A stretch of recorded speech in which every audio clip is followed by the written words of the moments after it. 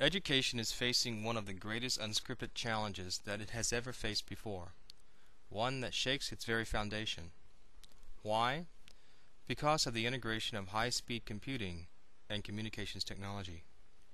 In this flattening world, knowledge is transferred across the globe at the speed of light, creating a viscous global village, providing for some opportunities of great success, and for others, chaos. Chaos in the mathematical sense, bifurcations, attractors, nonlinear processes. In this nonlinear world, things do not add up. The formula for success is more difficult to understand, and here is the key. Small and significant changes can cause huge responses on the significant scale. Moving on to the global freeway in part requires that we understand the nonlinear dynamics of our flattening world.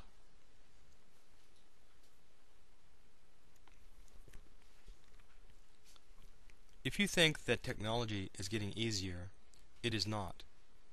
Holding on to the edge or keeping pace with technology is becoming more difficult, even for technology veterans. What we are seeing is an acceleration of innovation.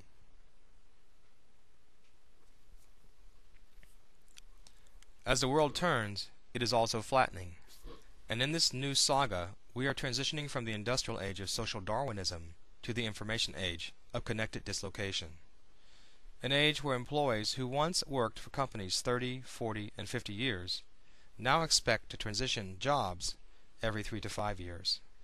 The industrial age operated on the economic principle of creative destruction.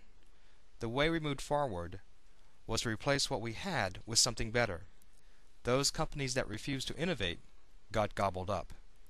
In the information age, global connectivity has created an efficient outsourcing engine, and as a result, foreign companies with lower development costs can innovate at a more rapid pace, and as a result, product life cycles are dropping. The pace of innovation has increased.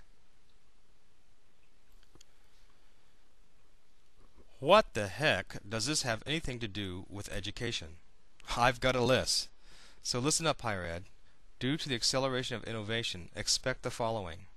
Expect competition to arise from everywhere and in every technological format. Expect courses and degrees to be available on mobile devices, giving worldwide access for a significantly reduced price. Expect seamless transition of curriculum among participating institutions. Expect individuals to fully embrace technology change. Expect customer dialogue about the direction of that change. Expect yesterday's courses to be yesterday's dollars. Expect small, insignificant changes to cause huge responses on the significant scale. Accelerators of change that don't make sense. The winners in tomorrow's educational market will be those institutions who flow in educational innovation. We developed the following model of the global arena in part from the IBM Global Innovation Outlook report. It demonstrates the physics of globalization and is ACDMS driven. Accelerators of change that don't make sense. The global arena can be thought of as a huge panorama of connected cities. The all-encompassing goal is to achieve center stage of the global arena. This is the place of greatest viability. We have identified 6 important elements in this arena. 1. Talent. Innovative talent acts like an attractor in our global arena. Global entities seek out talent, but engage it in shorter time spans. 2. Soft power. Soft power is more powerful than hard power. This not only includes the efficient use of new computer software, but also good people skills over shorter time spans. Context. The internet has become a content dumping ground, and as a result, content is losing its value. Context, meaning, and user experience are more valuable than content. Academia can no longer focus on the ball, that is content, but must engage in passing the ball. Context is an attractor in the global arena. 4. Value. Value is the most ambiguous quantity in the global arena. We find ourselves asking, what is value? How is it created? And how is it captured? Dialogue. No longer a monologue. Customers are expecting to dialogue, to have a say in development activities and gladly embrace new developments. This changes the dynamics of present-day marketing techniques of fire hosing and branding. 6. Intermediaries.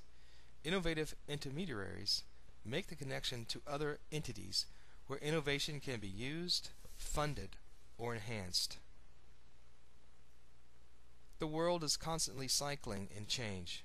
The global worms, or connected entities of talent and soft power, achieve center stage for a short time only to be pushed out by the next wave of innovation as the panorama rotates. This model directly impacts education. Shortening software life cycles threatens the fabric that many learning management systems are built on. These pyramid systems rely on hundreds of interconnected pages to produce the user interface. Each time data is called, a page must be refreshed, slowing down system performance. Changing the user interface, the red triangle at the top, generally creates cascading errors in hundreds of supporting pages below. It takes time for these errors to be fixed and the system to stabilize. Such a system is Moodle, an open source learning management system used in some cases as a substitute for Blackboard. It is a great software package based on constructive collaboration. However, even the creators have slowed down its development to achieve stability. Systems like these rapidly become antiquated and fall behind, becoming uncompetitive in the global arena.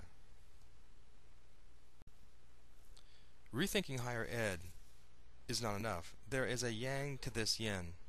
You must also have the technology infrastructure fluid enough to push those new ideas into the pan arena. Here is a real example of how this is done. Tamara Callahan, one of our Lit and Lang faculty members, wanted a collective podcasting space for her students, and so she came to us and began a development dialogue, key to this process. Her software criteria were that it be idiot-proof, no programming involved, be easy to use, and that she have the ability to edit it. This was a 2-day development activity. Matt Overwine, one of our design students, handled the database part of the project. We took an open source solution called Podcast Generator and reprogrammed it to meet her needs. After putting it on the web, we found out that 3 more instructors wanted the same thing. Tamara acted as an intermediary. Let's take a look at the actual product. Here's the podcast generator used in English 381. We renamed it Norsecast, and you can see there's a number of podcasts that had already been put up by her students.